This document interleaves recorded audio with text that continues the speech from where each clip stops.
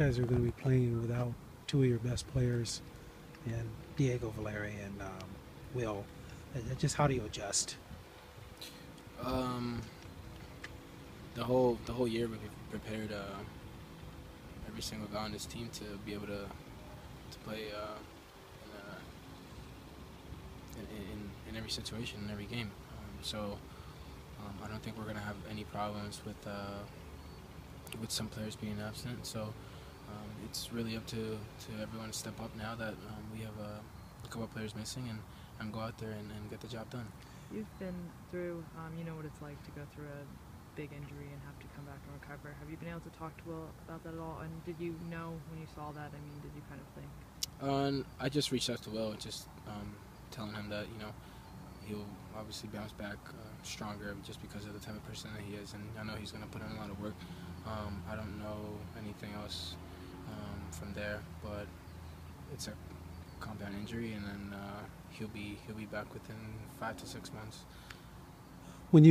Speaking of that, you went through kind of a similar rehab, not to say obviously a different injury, but similar type of rehab. Is that something that you can communicate with him whenever that opportunity comes to tell him, I guess, the mental state or what you need to do or that kind of thing?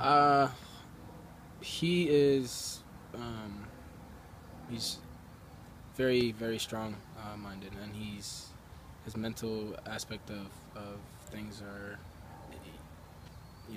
at a different level than maybe I was. So every injury is different, every player is different, and from the type of person that he is, I'm sure that his injury is going to fly by just because I know he's going to put the work in. When you look at going back to the game, Gaston Fernandez could be one of the players that replaces Diego. What does he bring to the table, Rodney, in terms of Gaston and his skills on the field? He's a very good player on the ball. He's intelligent. He sees the game well. He's able to slide players through. He's able to score the goals himself. So it's just another weapon that we could possibly use against San Jose. Again, it's we're missing Valeri, but we also have other options that are just as good, or in some aspects better.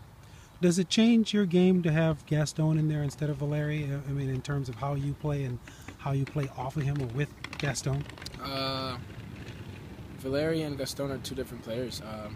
I don't know who's going to fill that spot, but if it's Gaston, he's a player that we all feel comfortable with on the field. He's a player that with a lot of experience, and he knows how to play the game. He knows how to read the game, and we all know how to play off each other.